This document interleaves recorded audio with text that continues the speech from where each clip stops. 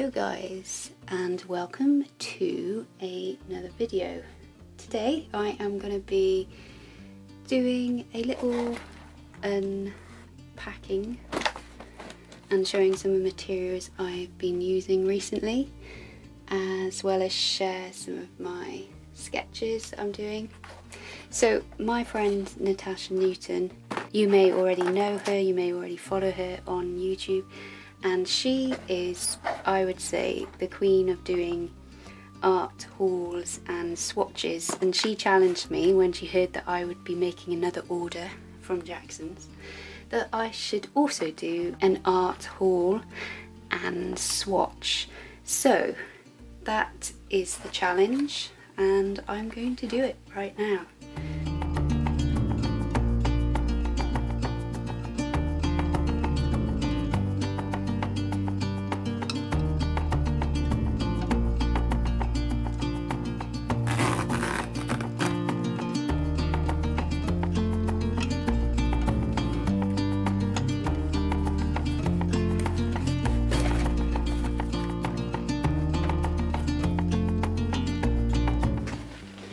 So here is the Bockingford from St Cuthbert's Mill. I haven't used this paper before, and yes, I can see it's really smooth, and that I'm going to enjoy working on that with my pencils.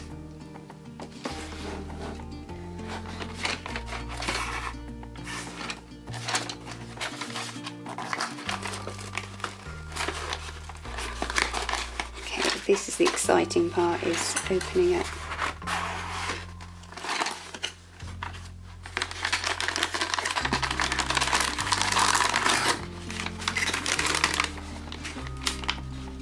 I do like that paper. Still put it in a little packet. Although these say, I think this is just recycled paper, because they're not Da Vinci brushes that are in here.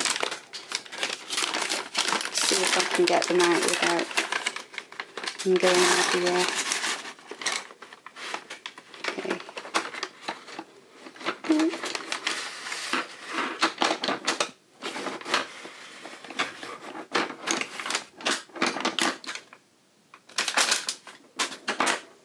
Okay, I can already see some nice colours, so I'm just going to try and stack them.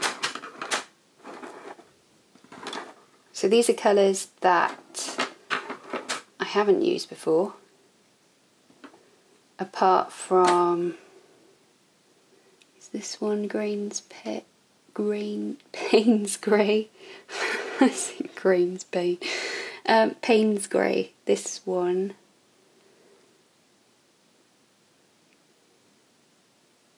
I used, and actually I've lost my little stump that I had. It was so small that it rolled off the table and I cannot find it. Okay, so I think this one's Payne's Grey as well. No, French Grey, 10%.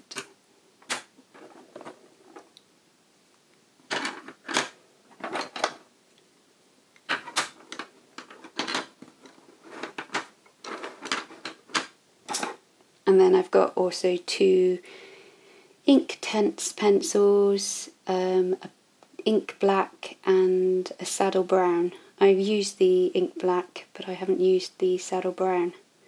So what I'm going to do is I'm going to get my little sketchbook, this one, this chap, and I'm going to swatch these colours in this little sketchbook. So let's just put you in a different position so you can see what I'm doing.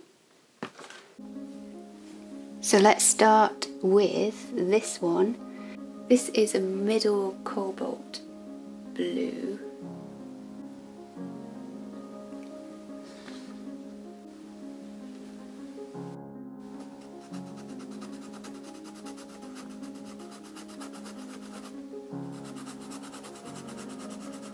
Oh, it's very bright, very fresh blue. feels a little bit chalky, similar to the brown that I've used before, similar to Castle Earth, so similar to this one. I quite like that.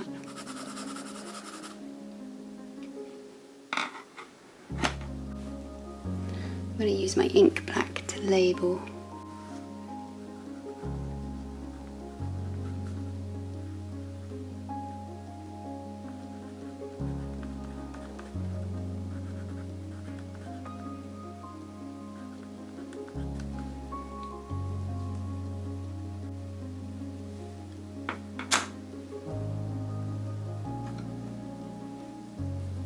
And then our next colour, which is turquoise blue. I chose this colour because I really wanted a colour for the sea, and I found that I've kind of got this colour in my water-soluble crayons, but I wanted it in a pencil. I didn't have this colour in my pencils. Yeah, that's a really nice, fresh colour. So that one is turquoise.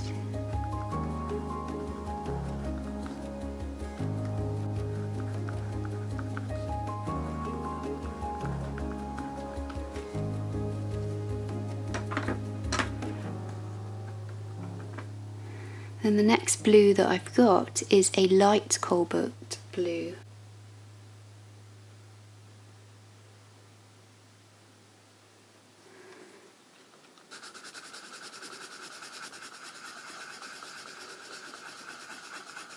Oh, I like that one as well.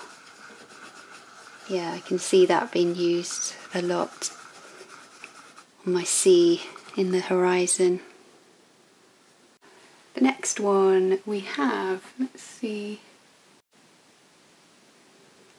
this is Payne's Grey, but 30%. So I haven't used this one before either, so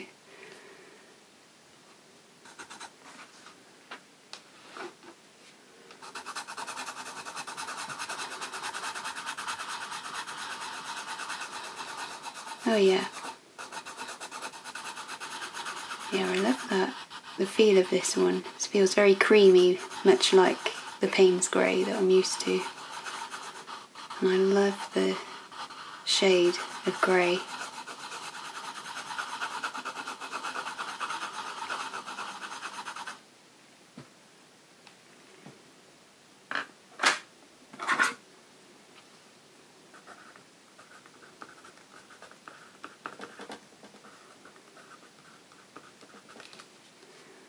It's 30%.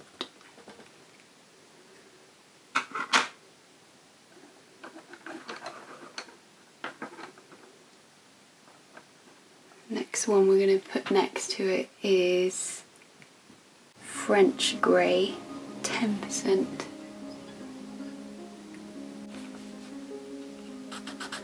Just a little bit slightly warmer, this grey.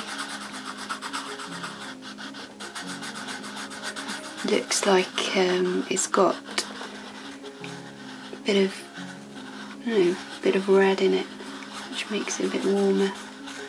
Softer. Oh, I like that colour though. Very nice. And again, it feels quite creamy. I'm excited to use that actually.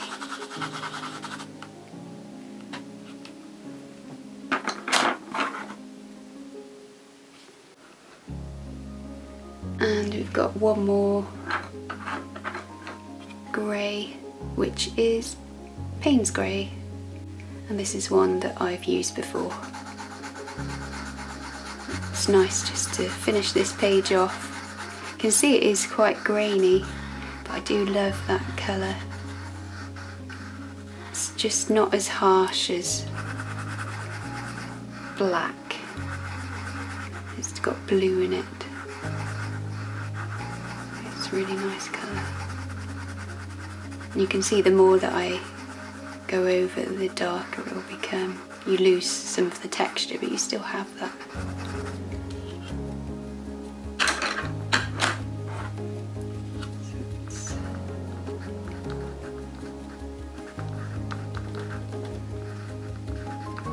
Payton's grey.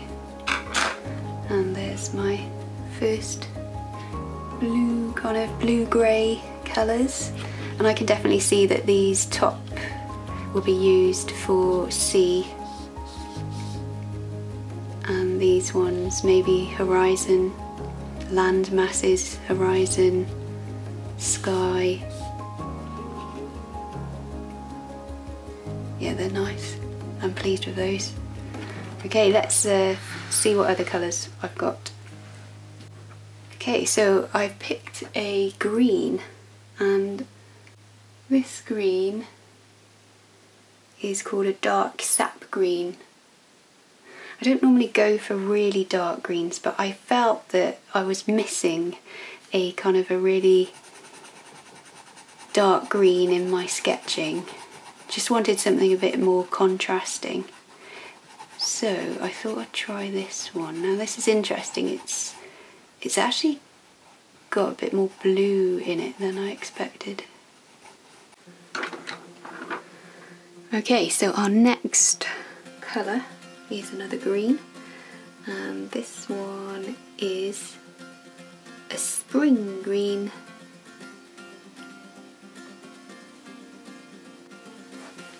I think it's very appropriate to be a spring green since it is spring.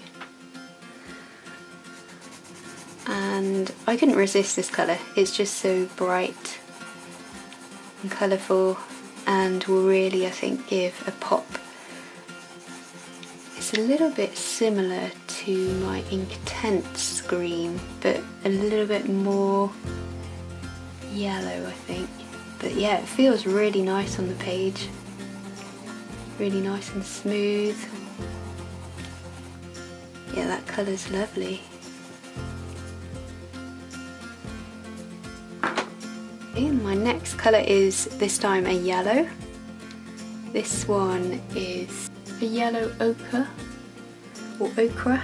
I wanted something that was not a cool yellow, but I wanted a warm yellow.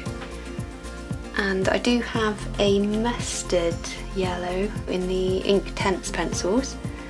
It's slightly more browny, so oh yeah, that's nice. That's actually similar colour to one of my water-soluble crayons, and I really like that colour as a base colour. And particularly in Cornwall, you see this kind of colour on the rocks. It's this type of moss or lichen. I think it's a type of lichen, and it is a lovely colour. But yeah, I like that. Okay, we're on to our final three. So we've got a pink, this, oh my goodness, I don't think I'm going to be able to pronounce this pink. This is an anthraquinode.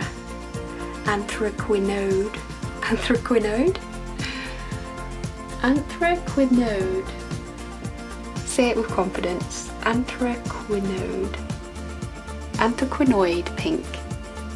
Okay. Oh yeah. Yeah, this is what I was hoping for.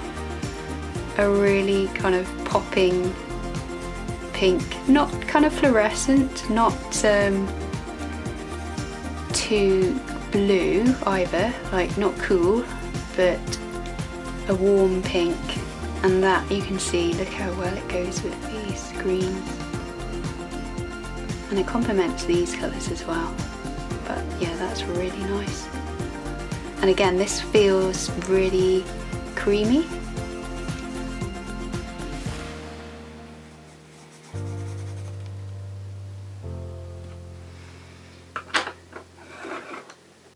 Next, we have, doesn't look too exciting. This is a brown ochre, but it's at 10%.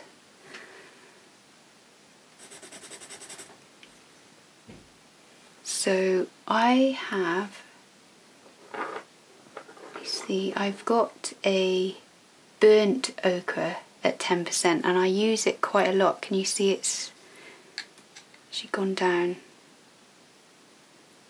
quite a bit, and I use that just again to give me some brights, like beaches, or I find just popping it in there really breaks up, gives it a neutral. So I thought I'd try this one, because this one isn't as pink, it's a little bit more neutral.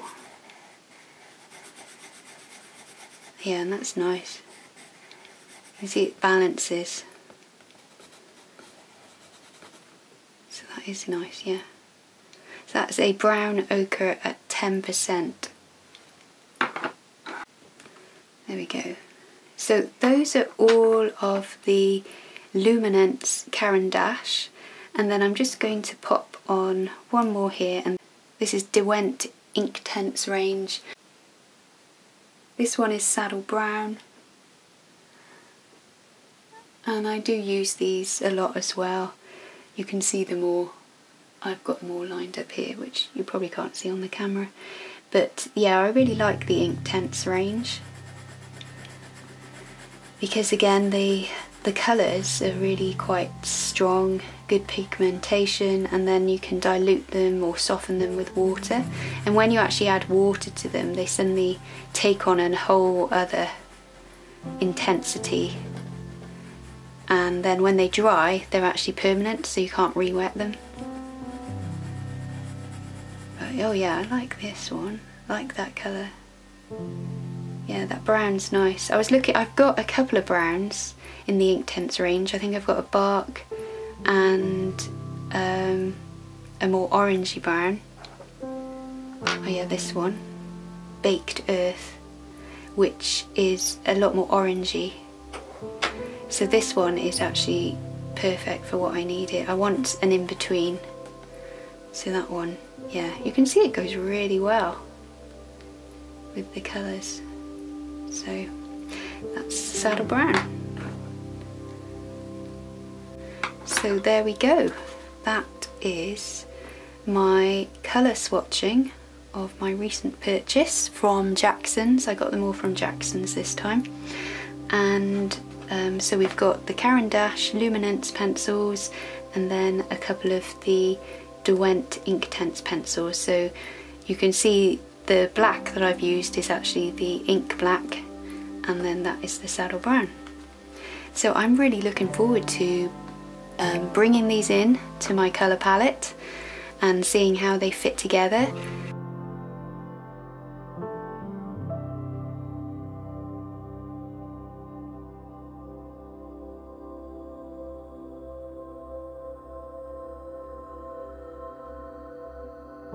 So I drew this earlier in the year. This was in January. This was of Plurian Cove, and so this is in my sketchbook, and you can see that I work in it really quickly with a few of my pencils and crayons. I'll just show you actually here. These are what I've got at the moment that I use. These are the colours. As you can see, these ones are very short now. And those are the few Luminance pencils that I had. And then over here, these are all of the crayons that I use as well. So these will be joining those. But you can see, yeah, the colours I use, you see that yellow, and then the neutral colour there, and then the blues and the greens.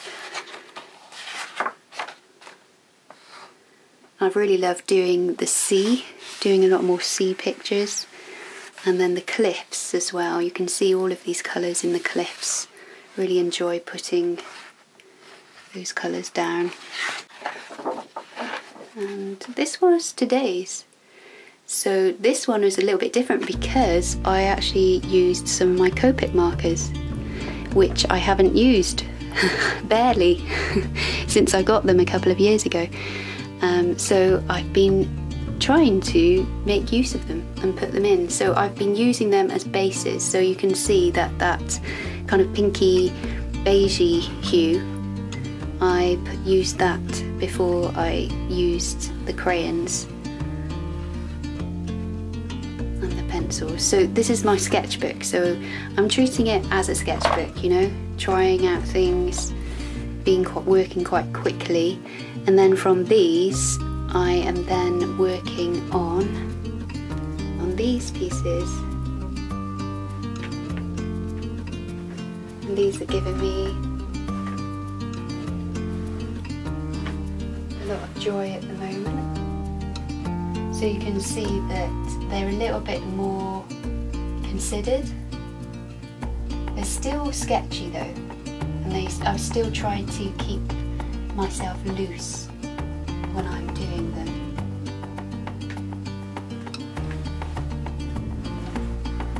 So yeah, they're still sketchy, they're still loose, they still involve layers and combining different mediums. I'm trying not to get too tight though, because that's what I realise, that's what I do. I try and control it too much, and so that's why I think it's so important for me to keep going in my sketchbook, keep drawing in my sketchbook and keeping myself loose, so that when I work on these pieces, they have that same excitement that I have when I work in my sketchbook.